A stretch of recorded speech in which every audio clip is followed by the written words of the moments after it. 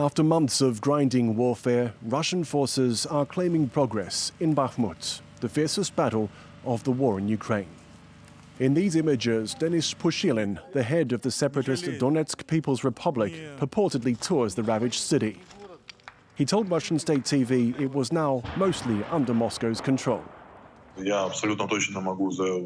I can categorically say that more than 75% of the city is under our regiment's control. So today, we had the chance to assess the level of destruction. And the destruction is massive. Nearly every building in Bakhmut has been smashed.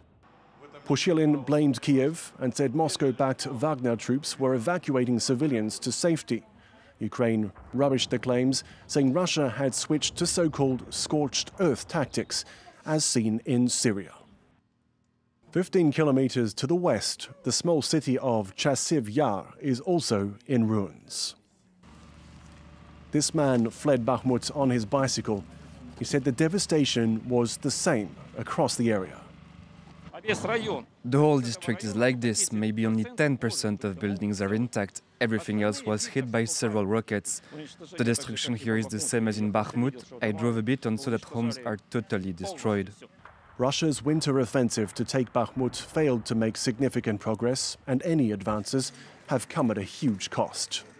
But defending forces have also taken heavy casualties in the battered city, which Kiev and its Western allies agree now has little more than symbolic importance.